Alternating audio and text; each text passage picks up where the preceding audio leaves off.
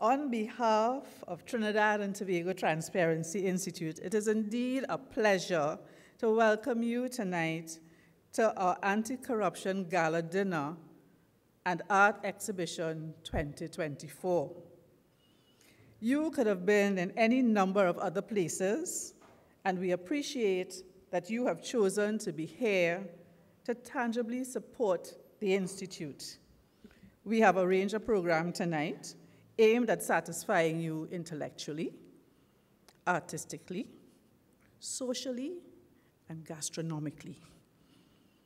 Trinidad and Tobago Transparency Institute is a non-governmental, not-for-profit, membership-based organization. Last year, 2023, the Institute celebrated its 25th anniversary of anti-corruption activism in Trinidad and Tobago. Mr. Dumas told the story of how his initial inquiries at the German embassy about joining Transparency Institute TI was unhelpful, and because the embassy had no information. He was catching the first wave of Transparency International's growth into over 100 countries. TI was yet in its early days. It's now 31 years old. Mr. Dumas persisted and made contact with TI and invited representatives to Trinidad and Tobago, and out of that was born our national chapter, Trinidad and Tobago Transparency Institute, TTTI. People often get those letters a little tongue-tied, but we understand.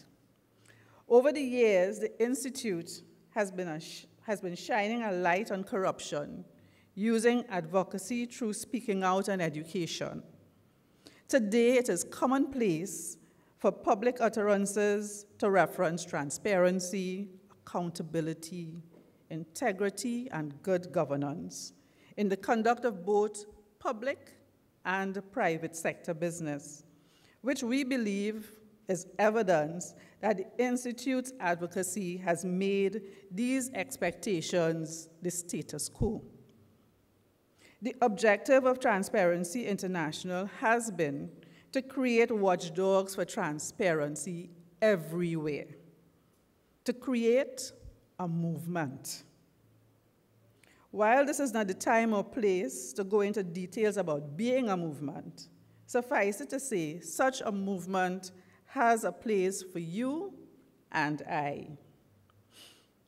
Having raised awareness and recognizing that the problems we tackle are complex and deep-seated, Transparency International's strategic thrust shifted to holding power to account.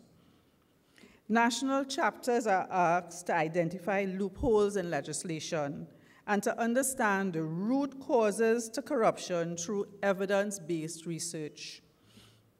This aspect of our work I will label advocacy by doing. Trinidad and Tobago Transparency Institute completed a business integrity country assessment in 2018, one of only 13 chapters to do so. This assessment drives our thrust in advocating for whistleblower legislation and campaign finance reform.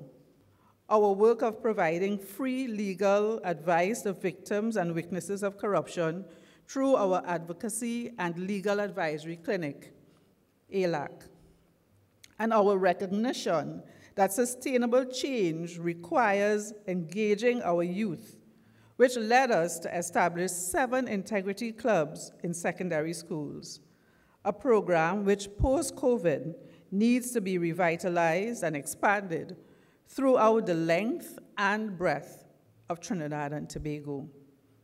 We also dream of establishing a Center for Ethics Studies and Research to be a conduit for evidence-based decision-making and ethical excellence. We are currently involved in a project with Transparency International to assess Trinidad and Tobago's progress with the commitments made at the Summit of the Americas 8 and 9, another part of our evidence-based research. TTTI has been heavily invested in our advocacy through doing. Advocacy through speaking out against corrupt practices is necessary, and we have heard you that you want to hear more from TTTI. Finding the right mix between speaking and doing will be our challenge in the next leg of this anti-corruption relay. We want that mix to lead to sustainable change and not just knee-jerk reactions to concerns about corrupt practices. Having said this, let me also say that within TTTI, our work is driven wholly and almost exclusively by a board consisting of 8 volunteer directors, most of whom have full-time jobs and obligations but have a passion for making an impact on Trinidad and Tobago's anti-corruption landscape. And we are supported by 2 salaried staff who work at our secretariat. This brings me back to the movement. To make appreciable change in a timely and sustained manner, we need support. So I throw out tonight, what can you do in the movement? What talent or skill do you possess that can help move Trinidad and Tobago forward to our vision of a Trinidad and Tobago free from corruption? Alone, you may feel helpless. Together, I believe, we can make a difference. In keeping with our mandate to identify loopholes in legislation, we have invited the esteemed Dr. Terence Farrell to speak on the theme, Restoration of the People's Trust, the Legislative Imperative. We are all looking forward to your discourse, Dr. Farrell. As I end, I would like to borrow a thought from Matthew Kelly's book, Rediscovering Catholicism, because for me it resonated quite a bit. Life is not so much about something we inherited from past generations or take over from our predecessors, as it is something on loan to us from future generations. I thank you and enjoy the evening.